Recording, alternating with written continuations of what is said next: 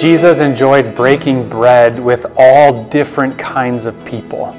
He had meals with people you might not expect, from scandalous dinner parties with sinners and the despised tax collectors, to a spontaneous breakfast on the beach with some of his most beloved disciples.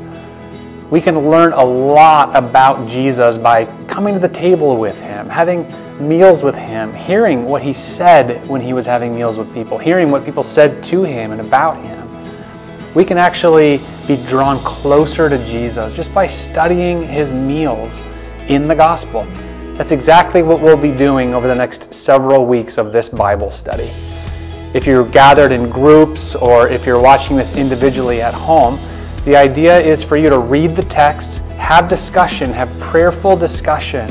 Let the Holy Spirit speak through you and through the text. And after some discussion on your own, then your group leader or you individually can hit play on some videos that you'll see right here on this page, where I'll be joined by Heather and Gina, and we'll give our reflections on the text. Coming to the table with Jesus will feed our souls.